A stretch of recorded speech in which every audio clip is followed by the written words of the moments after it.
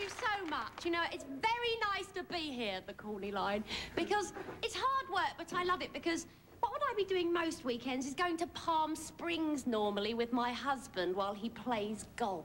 And then I have to stand there with the other golfing wives, watching them all go round on the links, and the wives go to me, they always call Yvonne or something, they go, oh, this is not a good course. This is a great course.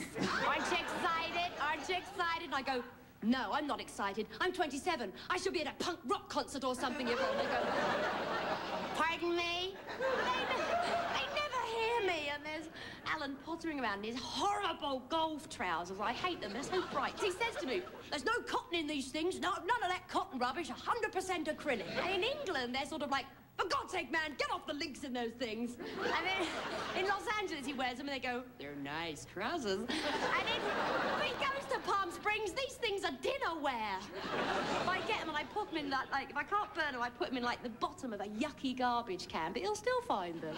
And the next day, he's out on the links wearing them, you know. And they're not creased, they're not wrinkled, they're not stained. They live forever. But you're not going to live forever. So, let's go home.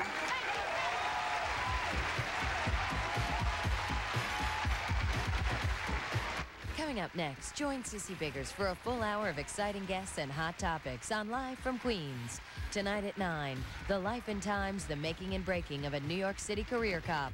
Carol O'Connor stars in Brass on the Lifetime Evening Movie.